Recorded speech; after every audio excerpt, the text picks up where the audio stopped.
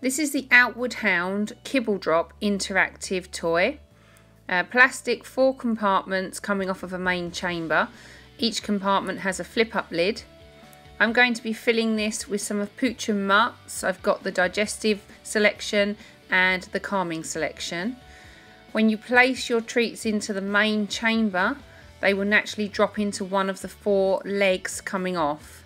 So they naturally go through into the sections.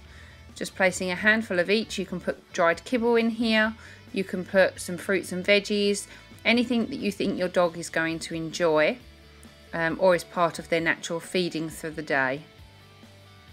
Once it's ready, we can present to the dog and work with them. This is not a toy I would leave them to work on their own. I would help encourage them to teach them to use their nose to lift the lids.